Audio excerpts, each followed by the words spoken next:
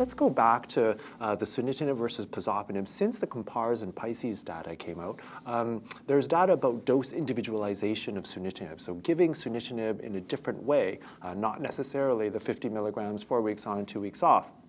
So for example, Dr. Bjornison and his group looked at not dose reducing right away, but actually waiting for some sort of less than grade 2 toxicity. So having some sort of toxicity could potentially be an indicator for a proper dose being an indicator for having enough drug in your system, causing enough efficacy, a better PFS, overall survival, and response rate. And so he's done schedules of 50 milligrams, 2 weeks on, 1 week off, and they show really good response rates and progression-free survivals in a single-arm setting. I know MD Anderson has done a study of schedule changes. Nizar, did you want to talk about that? Yes, I think I was going to mention this at the previous exchange. Most people now who use Sunitinib, still use Sunitinib as first-line therapy for patients with clear cell RCC, use the alternative scheduling of 2 weeks on, 1 week off, instead of the standard 4 weeks on, 2 weeks off. And this is the result of several retrospective studies, including the one by your colleague, Dr. Bergensen from SUNY in Canada. We published our series of 180 patients or so a couple of years ago, and came to the realization that the toxicity is less when we use the 2 weeks on, 1 week off, and efficacy is maintained, or in fact maybe was improved over the 4 weeks, 2 weeks. Because patients, if you use the 2 weeks on, 1 week off, you do not have to interrupt as often, and you do not have to reduce the dose of Sunitinib from 50 down to 37.5 or 25. So patients can continue on therapy. But I think, there is now prospective data, and the prospective data, there was a recently published paper from Korea looking at the two schedules in a small randomized phase 2 trial, where the 2 weeks on, 1 week off were certainly associated with fewer adverse events compared to the 4 weeks on, 2 weeks off. And the efficacy was numerically better for the 2 weeks on, 1 week off schedule, although it did not, it was not statistically significant, again, because of the small number of patients.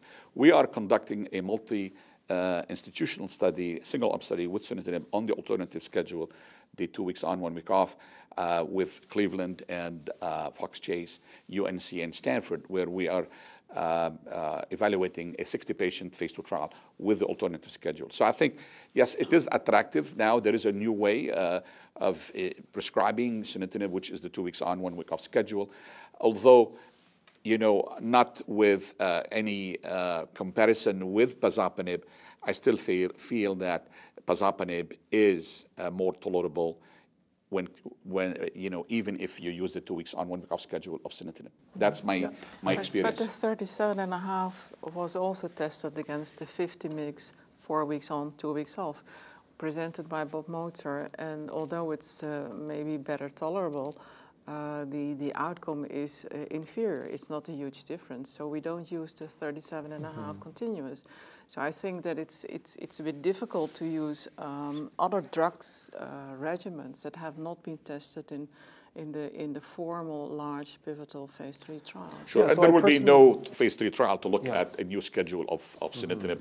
But as I said, the only prospective randomized trial is the Korean study looking at the two schedules, and that showed,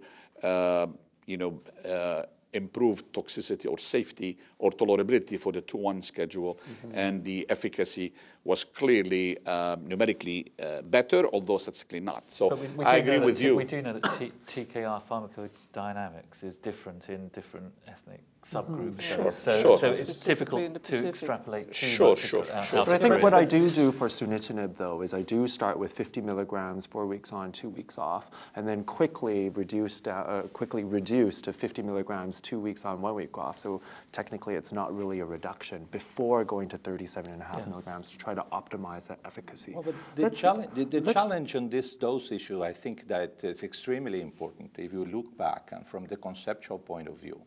In my opinion, we have not developed these agents looking at the ideal dose for most patients, okay?